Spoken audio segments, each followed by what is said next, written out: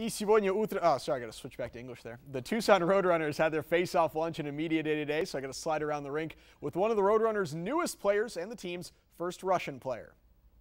Hey guys, we're on the ice here at Tucson Arena with the only Russian hockey player on the Tucson Roadrunners. This is Artur Tyanulin. Yeah, nice to and meet you. What we're going to have you do today is we're going to have you teach the good folks at home a little Russian, немножко по-русски. Yeah, for sure.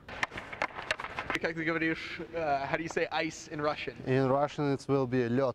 Лед? Лед. Boom, one word down. Tyanulin is considered to be a top Russian forward prospect and chose to play on this lед instead of his hometown of Kazan, which is where exactly? На России где Казань? Right here. First of all, real easy, what is hockey in Russian? Hockey, хоккей. Хоккей? Like, yeah, How do you say stick in Russian? Клюшка.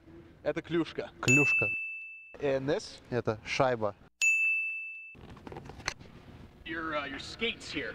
Yeah. Как ты это говоришь по-русски? How do you say this in Russian? It's only one, конек. Конек. If it's two pairs, so it will be коньки. So one, конек.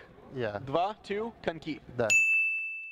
All right, enough schooling. What do we know about Artur? Когда ты был маленький, when you were little, who was your favorite player?